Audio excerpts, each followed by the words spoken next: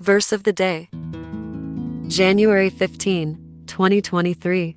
O house of Israel, cannot I do with you as this potter? Saith the Lord. Behold, as the clay is in the potter's hand, so are ye in mine hand, O house of Israel. Jeremiah chapter 18 verse 6. Inspiration. A lump of clay cannot fashion itself into a fine vase. The potter spins the wheel, and the potter's hands shape the clay. When the clay resists, it cracks, crumbles, and falls. It is only when the potter is in control that the clay can realize the beauty, strength, and purpose that the potter has envisioned from the start. Let us pray.